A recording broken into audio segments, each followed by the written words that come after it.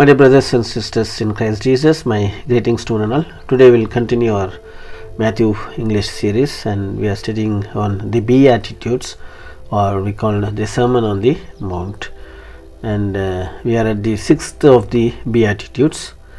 And as we all know, the Beatitudes means bringing inner beauty.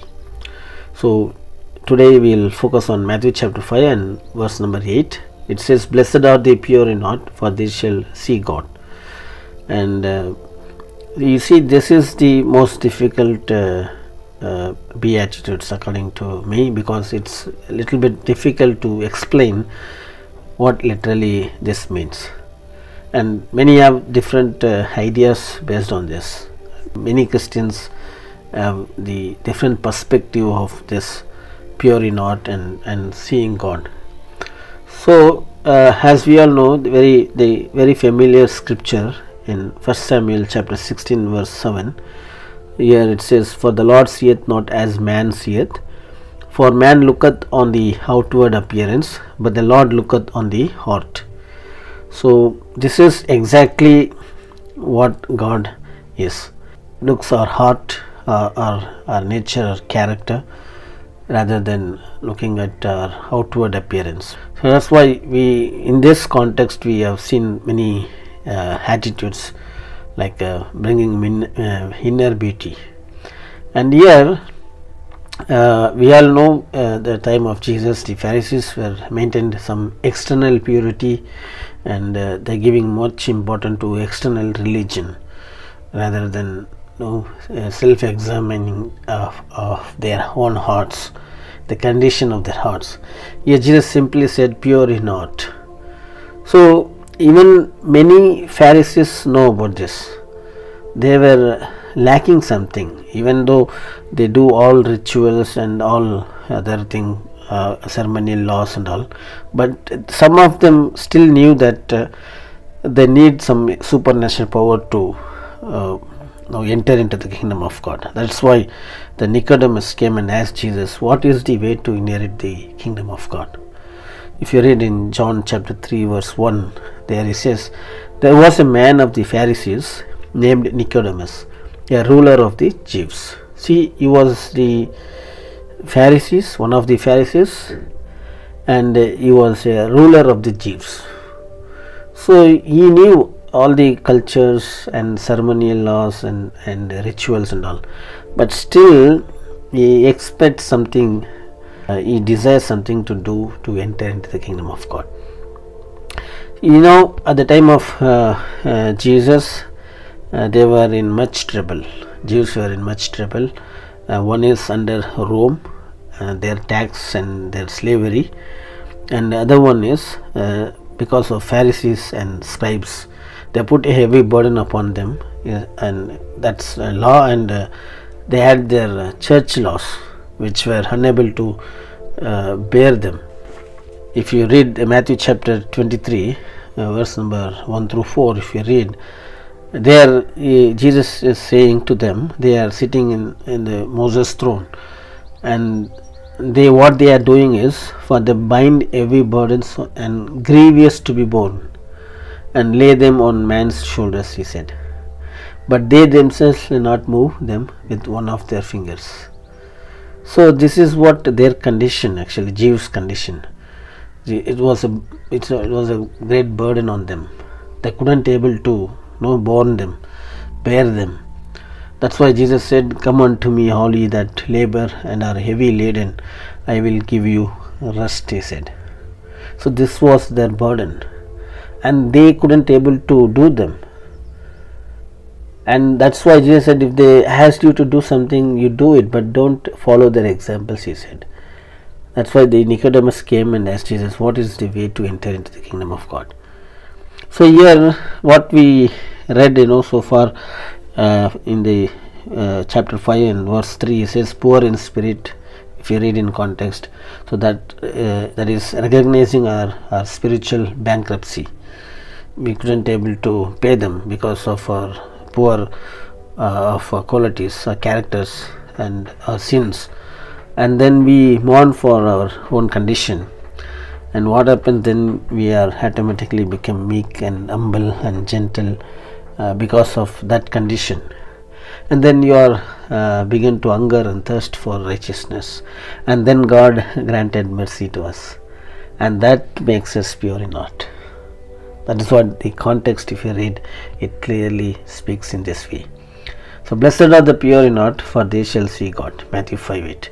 So here purity of heart has to do with our motives. This is not talking about literal heart, but the motives, the thoughts that comes out of mouth, out of the heart. Jesus said, the abundance of heart, mouth speaks. So pure in heart is not mean you will not have bad thoughts. Purity of heart is not sinlessness of life. If you say you don't have sin, then we are deceiving ourselves. See, in John says, Apostle John, if you say I have no sin, then you deceive yourself. There is no truth in you. So a pure heart has no hypocrisy, no guile, no hidden agenda or motives. Internal purity. When Nathanael approached Jesus, Jesus said, see, the guileless person, Israel, oh Israel, the guileless of Israel is coming. So that's mean it is not actually he was sinless. So he was not hypocrisy. There is no guile in his heart. That is what Jesus was telling. Sometimes it is possible to appear loving, righteous and humble. But if our motive is wrong, then our behavior is no value in the eyes of God. Sometimes we do everything, good thing, to admire people. Others must admire us, and we should seem like better than others. So that is actually the wrong behavior. That is the wrong motive, because God knows every intention of our heart. In 1 Chronicles chapter 28 verse 9 says, the Lord searches every heart and understands every motive behind the thoughts. See, our Lord searches every heart and understands every motive behind the thoughts. So the pure of heart are those whose intentions are pure, whose motives are pure. That is what here the pure in heart represents. Because our heart is the very complicated organ in the body. If our heart is corrupt, and the whole body will corrupt. So when we talk about heart, means it is not about the literal heart. If you scan your heart, you will find the heart pumping and beating 72 times per minute and about 72 times and as 4 valves and arteries and veins will keep running. It takes oxygen to every part of the body. So it's an important organ. But here he is not talking about the literal organ. So he is talking about our motives, our intentions. So impurity of heart or motive is the cause of spiritual blindness. Most of them they are who are coming to Christ, they have some motives in their heart.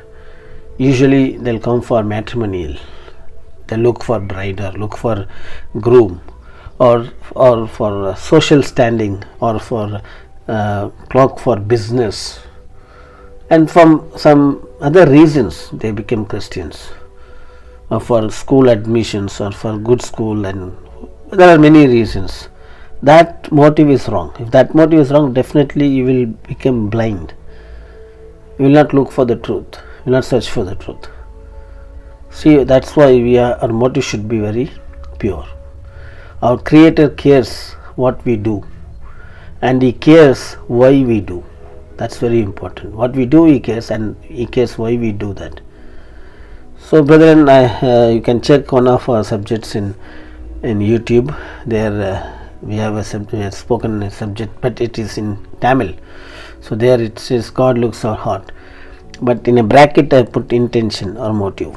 I clearly explained about God looks our heart, because now we are studying Matthew verse by verse studies, so I am in this context, so I cannot go jump to the other topic. So here, unless the heart is clear, the life will not clear. So our motive should be very clear. Why we are being a Christian? What is the purpose of our following Christ? And that's very important. So now the purification in art is something divine operation. It's something divinely work, which cannot perform by ourselves.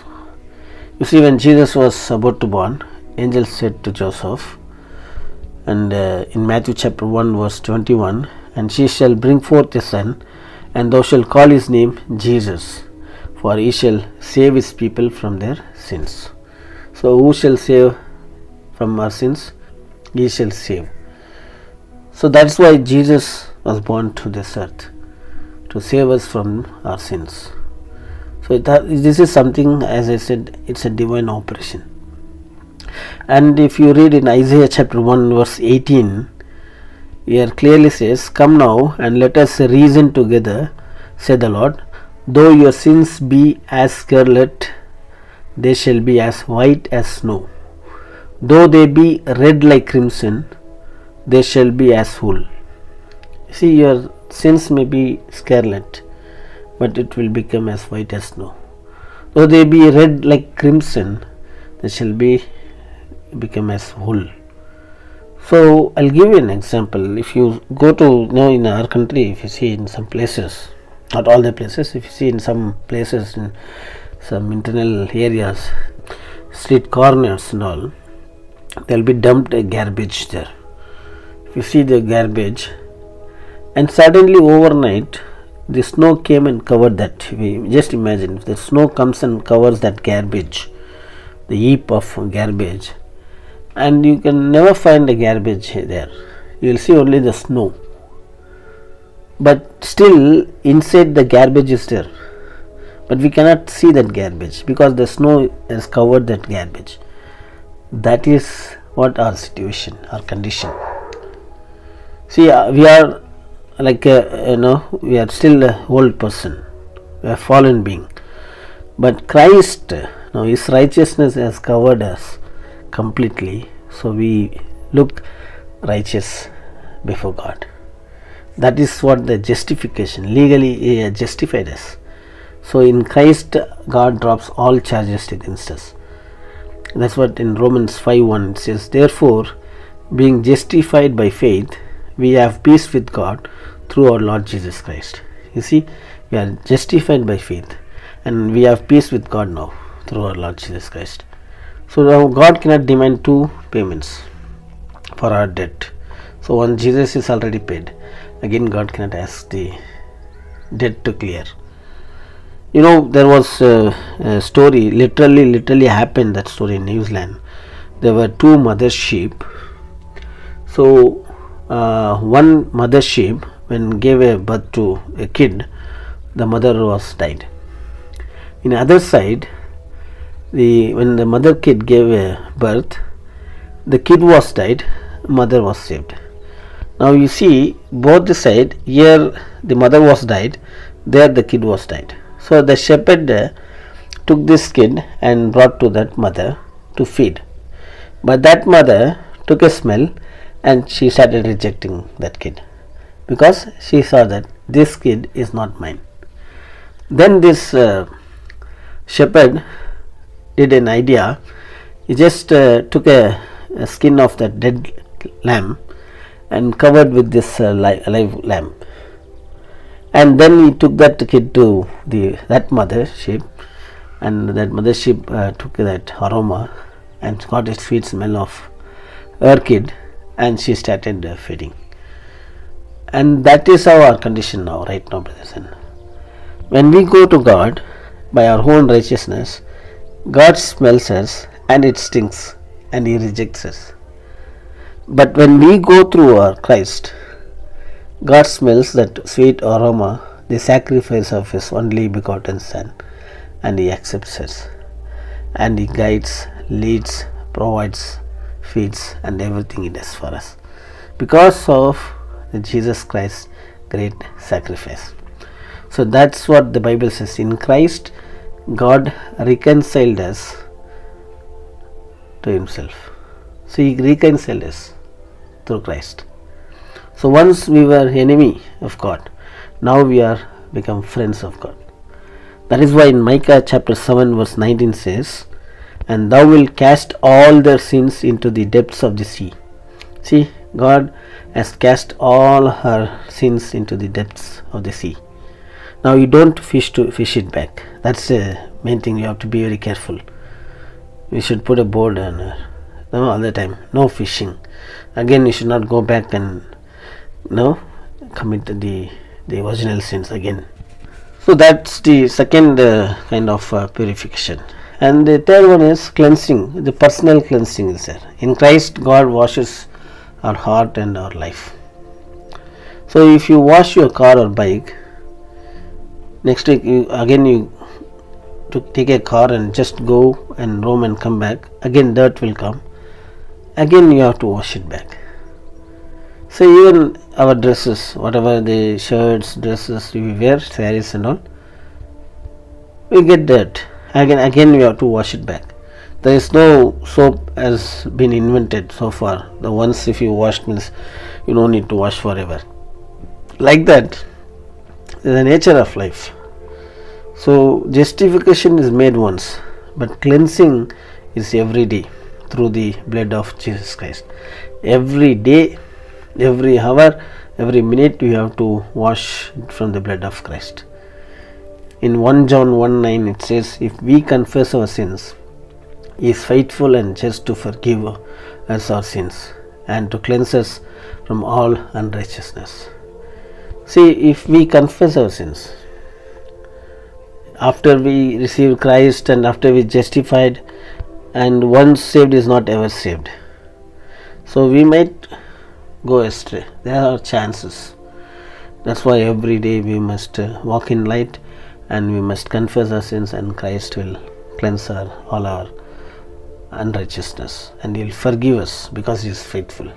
And likewise in Ephesians 5:26 also it says, Ephesians 5:26, that He might sanctify and cleanse it with the washing of water by the word. Washing of water by the word.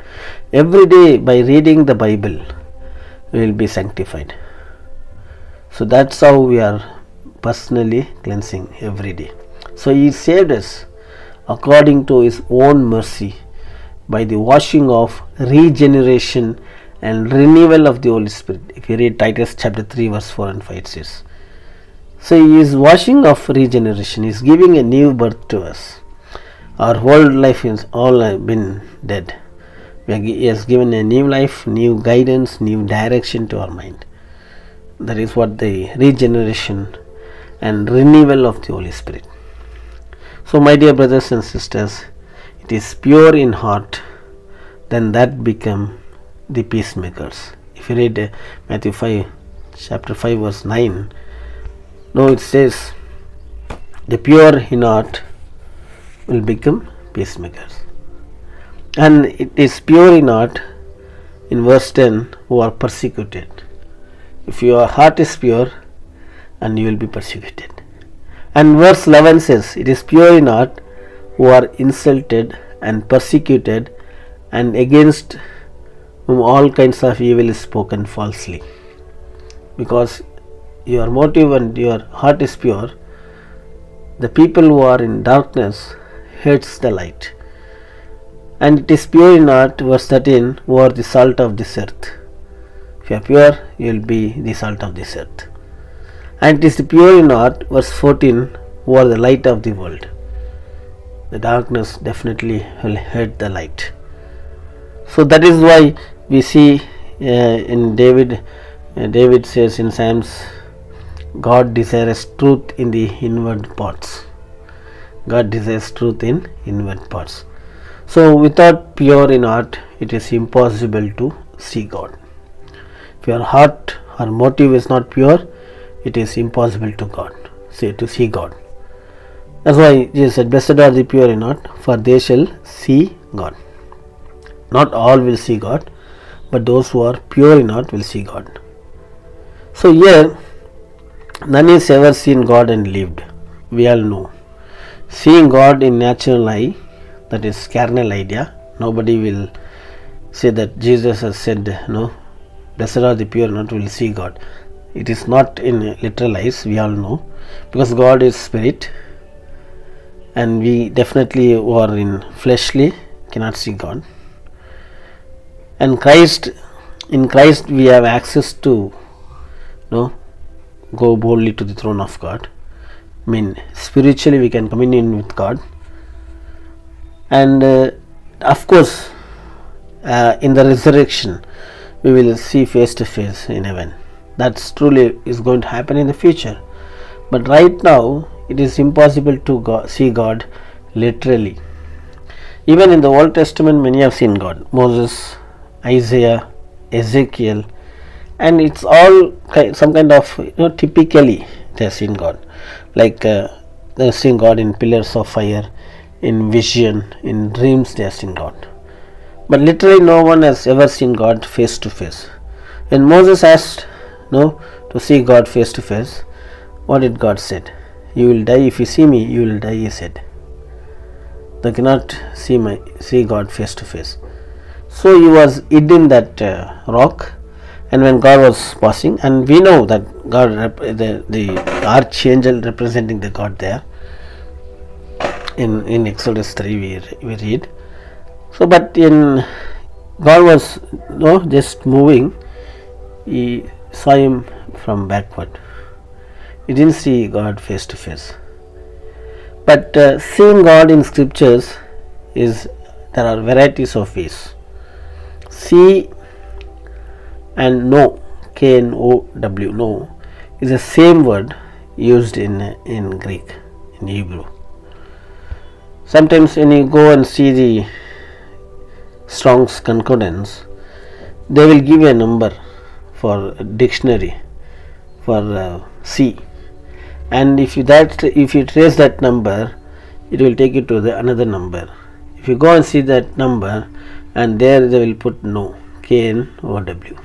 So the see and know are used interchangeable in English. So here John 1:18, Jesus said, no one ever seen God at any time. The only begotten Son, which is in the bosom of the Father, he hath declared him. So Son convinced us to know God. So seeing God is also mean knowing God. If Son sets you free, you will free. So here literally what Jesus means is, God is active in this world. We can see his fingerprints. We can recognize that he is the one who is doing everything. What we read in Romans chapter 1, nobody has ever seen God, but through his creation we may know God. See, whenever I used to do this, whenever I go out, when I see the nature, when I go to zoo, when I see the animals and the birds, I see God in them. I will be admired of them, and I will be amazed and see what is such a beautiful creation they are, their activities and their nature, how they live, and everything. We will see God in them. We know these are created by God, but the world and science say it is naturally it is came. No, we believe it is God who was created them all. And if you read Psalms chapter 19, it says, so you can see God's power in the firmament and in the sky. We see the handiworks of God. We see the sky, the stars, the sun, moon. There is a creator behind all these creations. So we see God through his creation. That is what we see. We see God, but others cannot see God. So, brethren, beware, and seeing God is wide range of meaning. Actually, as I said, no, I don't want to go very deep in that. You might have different opinions about this, but this is not going to do any confusion or any controversy in this.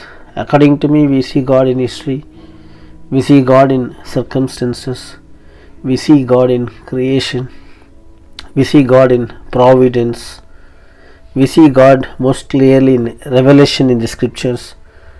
Finally, we see God in our brothers and sisters, in their character. We see them. And the disciples said to Jesus, "Show us the Father." Jesus answered, "Have I been so long with you and you still don't know? If you see me, you seen the Father," he said. So when people saw Jesus, they literally seen God. That was the nature of Christ. He displayed God in his behavior, in his character, in his attitude. Of course, now we can't see him because he raised and he is in heaven right now. But we will enjoy his glory. Even though in the time of Peter's epistle, after 15 or 30 years of Jesus' resurrection, he wrote that epistle. There he says, "Though you do not see him now, you believe in him and are filled with an inexpressible and glorious joy." See, though you do not see him now. Those people, at the time of Peter, some people didn't see Jesus Christ, but they still believe in him. And filled with expressible and glorious joy, he says in 1 Peter 1:8. Even Paul's goal in his life, you see, and he considered everything as rubbish. To know Christ and to live for him and to die for him is his desire in his life. If you read Philippians chapter 3 verse 7 onwards. So brethren, pure is like unpolluted, unmixture of idolatry, unmixture of adultery. That's what here the pure represents. Sometimes we say it's a pure ghee, it's a pure honey, it's a pure milk. Sometimes we say that. That's the word it's used. Pure, without adulteration. That's the word here Jesus is used. So pure in heart is God is in our wholehearted. So Paul says he did not already made perfect. But one thing I do, he said, I press toward the mark of the prize of the high calling of God in Christ. So this is what our goal. Pure in heart is the goal of the Christian life. Our goal, our aim, everything is to become pure in our heart. If you read in Psalms chapter 24, verse number 3 and 4, he says, "Who shall ascend the hill of the Lord, and who shall stand in his holy place? He who has clean hands and a pure heart, who does not lift up his soul to what is false, and does not swear deceitfully." So here clearly says, he who has clean hands and a pure heart. When he says pure heart, it does not mean not without sin. It does not mean without sin. David being a single minded person. David was committed sin, and of course till he dead, that sin was there in his heart, in his mind. But he was talking about the single minded. If you read in James chapter 4 verse 8, there it says, "Draw near to God, and he will draw near to you. Cleanse your hands, you sinners, and purify your hearts, you men of double-minded." See, purify your hearts, you men of double-minded. So double-minded cannot be the pure in heart. So single-minded, okay. And you see, Elijah said in the Old Testament, "How long you will limping between two opinions," he said. So limping between two opinions. And Jesus said, "No man can serve two masters." So these are the words, stressed or synonym for pure in heart. If you know the Pilgrim Progress, John Bunyan wrote that book, in Pilgrim Progress, they have different characters.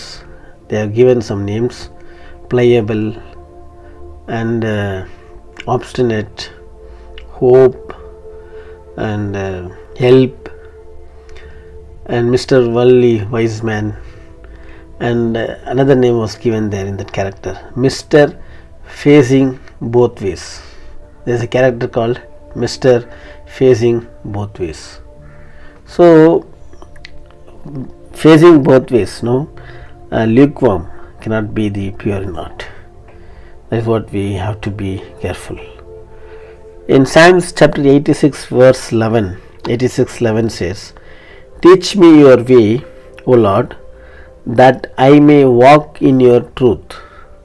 Unite my heart to fear your name." So that uniting again, single-minded, pure heart, clean heart, it's all about, wholeheartedly facing only on God. Again, if you read Psalm 73:1, there it says, "Truly God is good to Israel, even to such as are of a clean heart." See, truly God is good to Israel, even to such as are of a clean heart. Here, if you read in other translations, sincere heart and pure heart. So your heart means, again, it talks about our intention, our motives. So my dear brothers and sisters, when Jesus said, "Blessed are the pure in heart, for they shall see God," which means those who are there, whose motives are clean and pure, whose intentions are clean and pure, will definitely see God in everything they do, and ultimately in the resurrection will see God face to face. That is what Jesus was telling here. So may God bless you all, brethren. Thank you for listening, and if you have any questions, you can contact me. I have given my WhatsApp number or my email ID. I will answer all your questions. May God bless you all. Amen. Thank you.